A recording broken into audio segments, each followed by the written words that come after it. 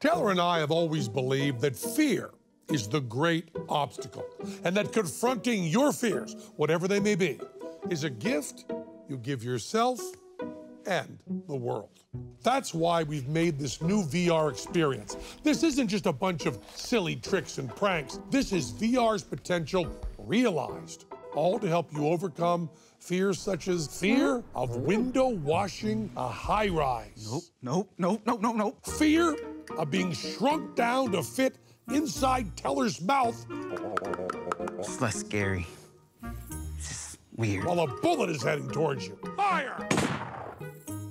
Fear of spiders. Get off. Fear of being trapped in a box filling with water. I wasn't afraid of this before, but I am now. Guys! Fear of sorting eggs. It's really not that scary. While having asshole friends.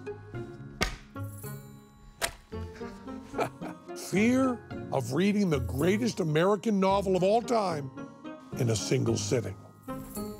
Oh yes, the only fear you have to overcome first is the fear of wasting money on a frivolous collection of VR games.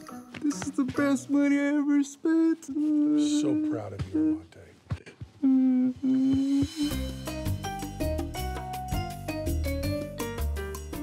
A bunch of pointless tricks and heartless pranks to pull on your guests. Penn Teller VR. Frankly unfair, unkind, unnecessary, and underhanded.